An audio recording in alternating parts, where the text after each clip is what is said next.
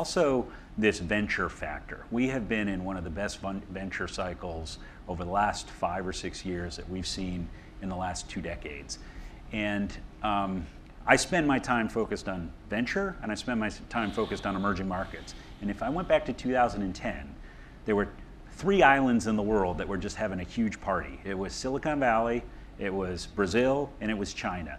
If I went to a conference like this in 2010 in the United States to talk about US VC or US private equity, it was a bunch of droopy dogs sitting around. We were still, hungover from the financial crisis, and things weren't getting better quickly.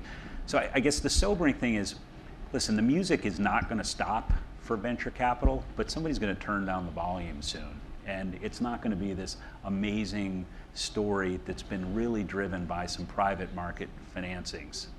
And there will be a shakeout. And I think what's important about what Eric Asher did, he had a concentrated LP base that understood his strategy and will invest with him through a cycle and not run when things get difficult. And for any other VC in this room, whether it's a local investor, whether it's a family office, whether it's a global institutional investor, make sure that they're thinking long term.